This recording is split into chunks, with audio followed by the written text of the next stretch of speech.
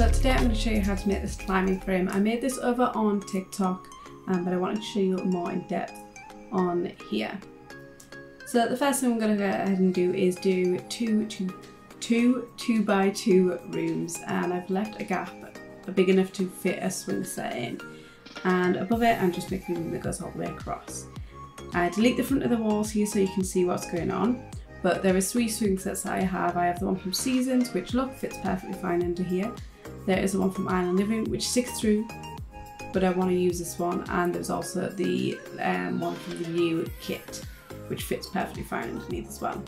But I'm going to end up using the Island Living one for this, just because it's what I wanted to use, and I size this down by 0.92 or 0.93 using the tool mod. Then I'm going to pop the roofs on either side and just copy it across using the little copy tool.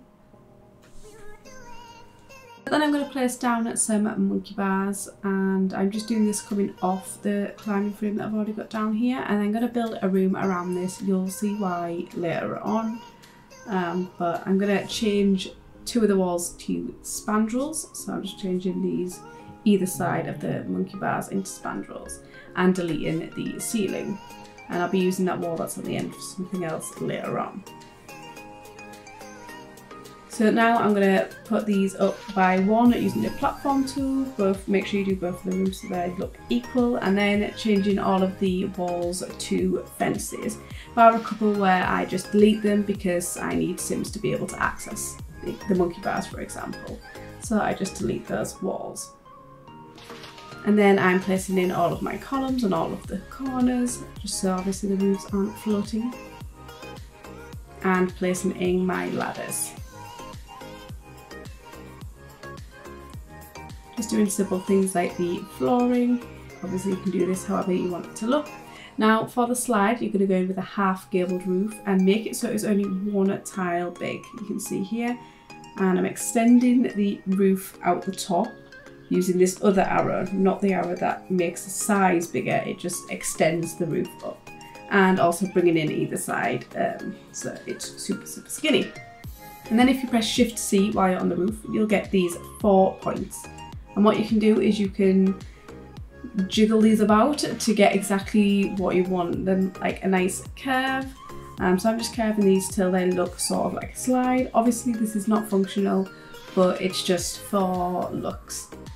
And I'm using the metal roof from Eco Lifestyle because I find this is what looks most like a slide. And then I use a really chunky border because I feel like that looks like the side of a slide. And you might need to do some readjusting again just so it doesn't clip through the floor. So yeah, I'm just scooching that down.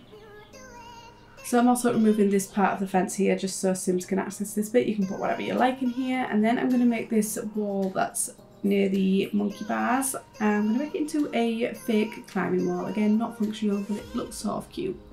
So I use the fossils for this. So if you hold Alt, you can see that the rock goes through it, but if you hold Alt, it only goes halfway through the wall. So if you press Alt and then raise these up, spin these around, make them smaller, you can make it look a bit like a climbing wall. And that's it for this one. I also designed this other one so you can get it in really different looks. If you enjoyed this video, please give it a thumbs up and don't forget to subscribe, and I will see you in the next video. Bye!